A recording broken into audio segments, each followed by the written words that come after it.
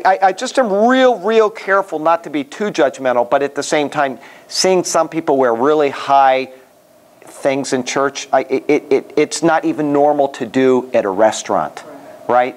We wouldn't do it at a restaurant, so why would we do it at a church? Okay? But which restaurant, too? If you're going to go out to the beach restaurant, you're going to be wearing, and people, you know, I got church on the beach now, and people wear, we had a girl in a bikini there yesterday. It doesn't bother me at all, because that is the appropriate dress for being on the beach. And she was running back and forth going swimming. So I just simply don't know. It's not something that you can point your finger at somebody and say, you were entirely wrong on this, when in fact maybe they're not, maybe you are. You know? Whatever. So hate to beat that one too much, but I don't want to do anything that's going to shut somebody out. And we are in a tourist area. Yeah, man. And so even though we're way east, you know, we don't want to do anything that keep people from coming in here. We want people to hear about Jesus. I don't mind shorts. Now, bathing suits, yeah, that's a little... Yeah. But out at Turtle Beach last night...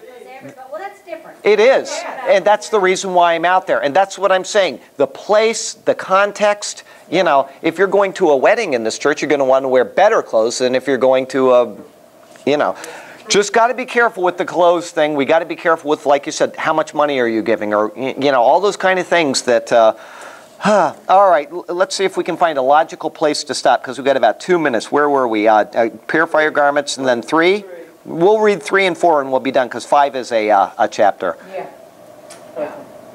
Then come, let us go up to Bethel, where I will build an altar to God, who answered me in the day of my distress, and who has been with me wherever I have gone. So they gave Jacob all the foreign gods they had and the rings in their ears, and Jacob buried them under the oak at Shechem.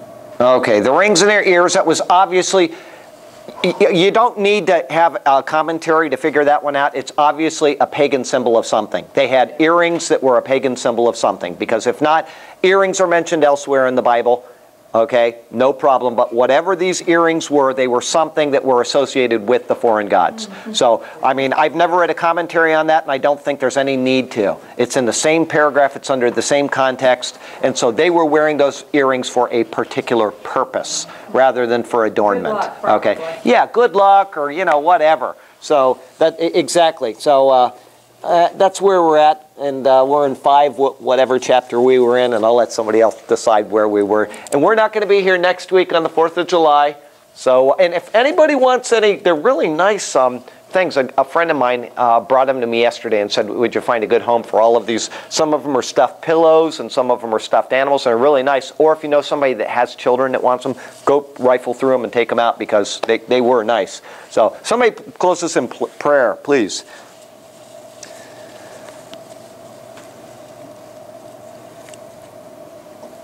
Father, we just thank you for your loving kindness, which is better than life.